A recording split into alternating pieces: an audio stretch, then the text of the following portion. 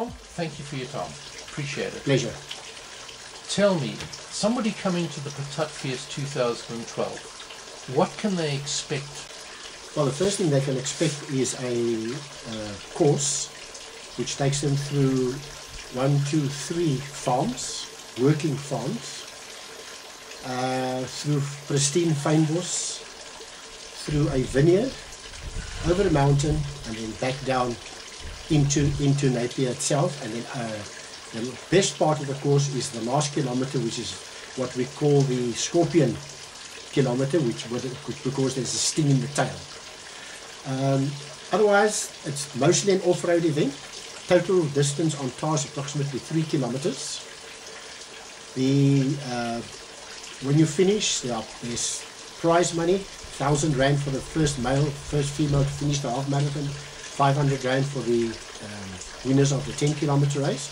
We also have a 4-kilometer fun run for the kids. And then what we introduced last year also was a 25-meter nappy dash. What's that?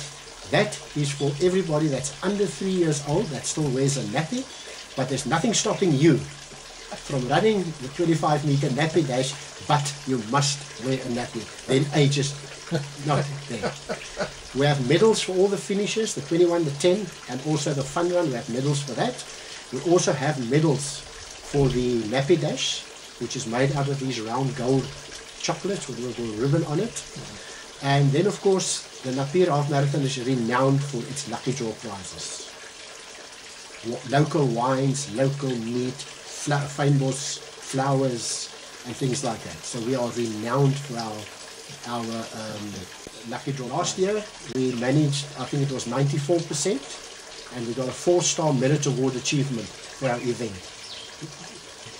By bringing in the 10-kilometer race last year, we increased the amount of athletes.